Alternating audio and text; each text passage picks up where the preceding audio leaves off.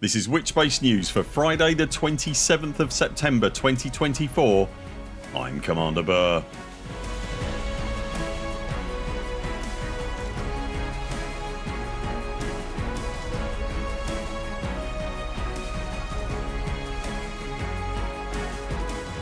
In Elite Dangerous news this week, the community steps up at the Battle of Shinrarta. Has the Thargoids' great lidless eye turned toward Colonia? Powerplay 2.0 is detailed in this month's livestream, and FDEV puts a date on the new feature reveal for Elite Dangerous.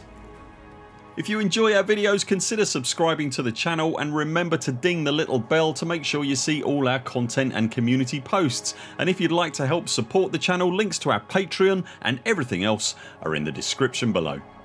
There's no subtle way to adequately express what starts our broadcast this week, so I'm just going to say it.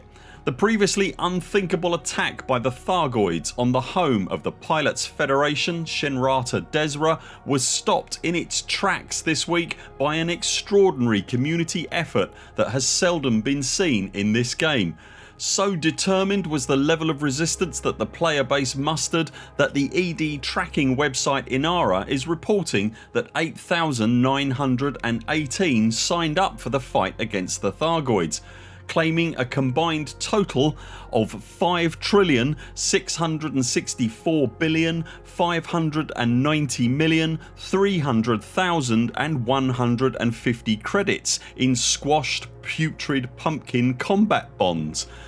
The attack was also using the now firmly established Thargoid war system, so although the community goal could potentially run for a week, the ferocious attack was stopped dead in its tracks in just a matter of days, with Frontier announcing on Tuesday that the attack had been repelled. There were significant weapon rewards for even just a minimal contribution to the community goal, and if you haven't already, you can pick those up from the Cornwallis megaship now.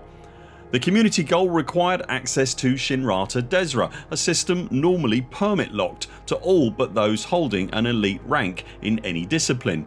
That access isn't being revoked until next Thursday's server tick, so if you wouldn't normally have access to Shindes, then be aware that you have a few precious days left, as at the time of recording, to dock at Jameson's Memorial Starport, where you will find every ship and module in the game available for a nice discount. Having tried and failed a new bold move in the bubble, what the Thargoids try next is of course anyone's guess. A tweet from Frontier regarding the community goal rewards from our previous story set some small fires in the community on Thursday when it was accompanied by what appeared to be an image of a Thargoid attack near one of the known notable stellar phenomena POIs in the Colonia system near Jacques Station. Suffice to say, Colonia is absolutely nowhere near any significant Thargoid activity, and it never has been, to the tune of 22,000 light years in fact. A good few commanders have elected to vacate the bubble and have chosen to stay in the Colonia region precisely due to its historical Thargoid free nature. Many commanders, us included, were left wondering if this image from Frontier is indeed a hint of things to come, and that we should expect the unexpected, even as far outside the bubble as the relative safety of Jacques Station. We have been able to largely replicate the screenshot here, albeit without Thargoid intervention, and you can see that image on screen now. It's always possible of course that the image was created purely for marketing and community engagement purposes using some dev magic, and no thought was given to the system that the shot was taken in. Colonia is very photogenic, and system wise it's an easy and obvious win if you're looking for a nice backdrop for your image. In lieu of any further evidence at this point, I'm personally inclined to believe the latter option, but 2 weeks ago I thought there wasn't a goldfish in a furnace chance that the violent vegetables would attack Shinrarta, so what the chuff do I know.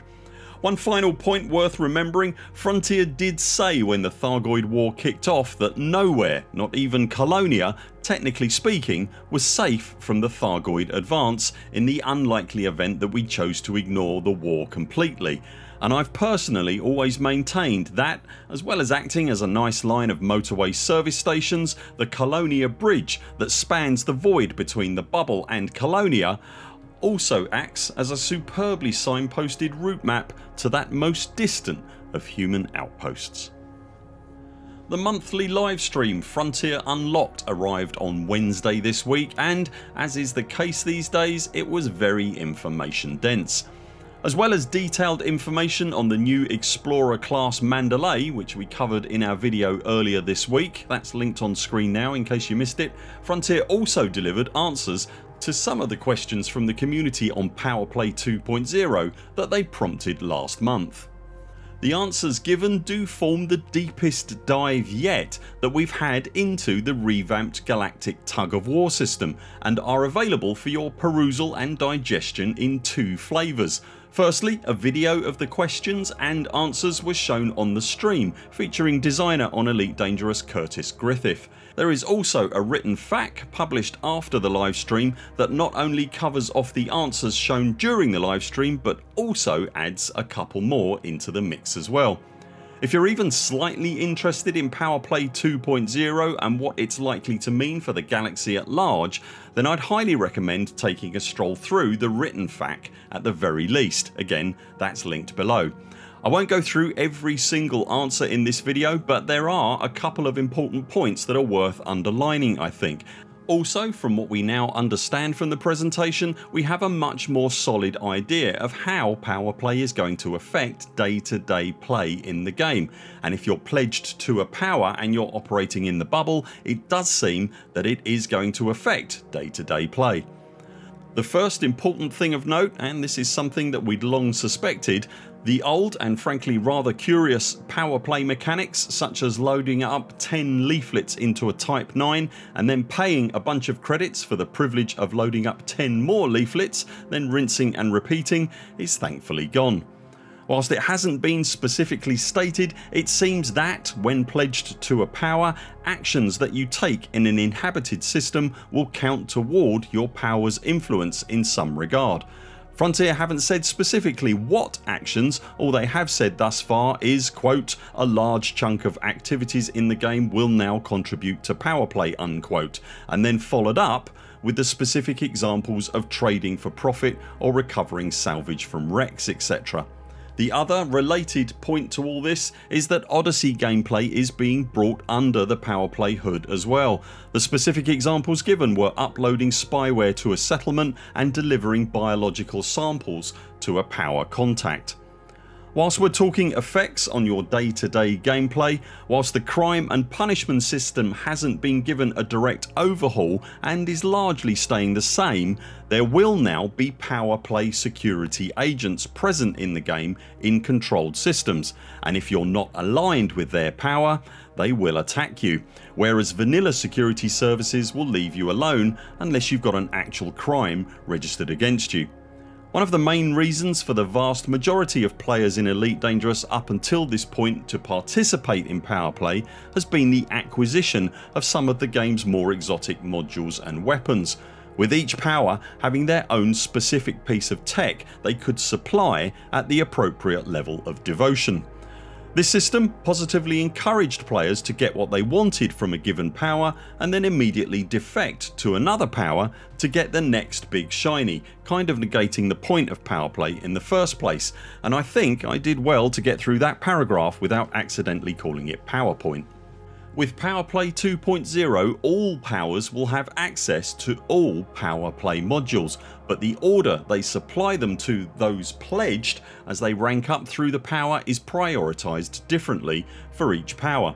Frontier hasn't yet been any more specific on how that plays out in real terms. Overall though, ranking up through a power will provide perks in your chosen power's systems and care packages that reward credits and engineering materials, as well as the Powerplay modules. Frontier confirmed in the video that a new power will be added when Powerplay 2.0 drops in the form of Councillor Nakato Kane, the representative for the Tionisla system, who will provide some much needed pull for the Alliance. In the written FAQ version, the question "Will new powers be added?" is answered merely with a simple yes. As we've stated on this channel multiple times before, we wouldn't be surprised to see at least one other new power also added to the pantheon of figureheads. And it was underlined in the answers again by Frontier that Powerplay will now cause cosmetic changes in starports and other locations to reflect the encroachment and rise of a power in a system. It's yet to be spelled out exactly how the Stronghold carrier fleets that were revealed on a livestream a few months back will affect gameplay and system activity directly, both for the owning power and those that would choose to intervene in their presence, and Frontier haven't elaborated on that further at this point. That will, I think, be one of the features that I'm personally most keen to explore when the update arrives. The whole Powerplay update, now entitled Elite Dangerous Ascendancy, will be arriving on the 22nd of October, bringing with it a whole new level of political back and forth interaction and the new Zorgon Peterson Mandalay. Elite Dangerous started this year in a difficult place. At the start of January 2024, the developing house at Frontier was in the midst of a serious financial storm. The entire games industry through 2024 has, to put it mildly, tightened its belt somewhat, and the waves of redundancies seen in the industry cut through the Cambridge developers to the tune of 20% of their staff as well. FDEV's woes were also compounded by the spectacularly unsuccessful release of the rather ironically named Warhammer title Realms of Ruin. With its parent company on wobbly woodworm riddled stilts, it could be argued that the oftentimes challenging space simulator was staring at something of an abyss coming up to meet it. Seemingly undeterred however, Frontier chose to hit the ground running and, in a genius move that was undoubtedly made to settle a nervous community, no sooner had the festive decorations been stuffed into the loft for another year, they quickly announced not only a roadmap for the year ahead, but a roadmap with meaningful additions to the game that also demonstrated a willingness in the company to monetize the game better, something many in the community had been asking them to do for a very long time. That 2024 roadmap stated that the Thargoid War would be coming to an end, an existing game feature that we now know to be Powerplay would be getting a revamp, it would see at least 4 new ships added this year, we now know what 3 of those ships are, and finally that a whole new feature that is yet to be announced would also be coming to the game. This year has also seen a very well received and long overdue overhaul of the engineering systems for both ships and on foot gameplay. The roadmap was released as part of FDEV's new Frontier Unlocked monthly livestream series, the show being a refresh of the company's entire collection of live streams condensed into one multi-title monthly package. That live stream, regardless of whatever else FDEV has going on, has consistently seen Elite Dangerous as the headline act at the end of the show every single month. And quite often the very end of the stream is punctuated by an Elite Dangerous mic drop moment from Frontier's community principal Arthur Tolmie, where he reveals just what we can expect from next month's livestream, and this time was no different. In the last dying seconds, Arthur announced that the as yet unannounced new feature coming to Elite Dangerous would be revealed to the community on the next Frontier Unlocked livestream on the 30th of October. Precisely what that announcement is going to reveal who can say, but with a new ship arriving, a reworked and revitalised Powerplay system landing and the new feature announcement, it's a certainty that October is going to be yet another action packed month for the game. Will you be pledging to a superpower when Ascendancy arrives on the 22nd of October? After the attack on Shinrarta, do you think Colonia is now in peril, and just what do you think the new feature announcement will be? Let us know in the comments below. That's it for now. Thanks very much for watching. We'll be back later this week with more videos. Until then, 07 commanders, follow the greens on the way out and do keep clear of the toast rack. We very much look forward to seeing you next time.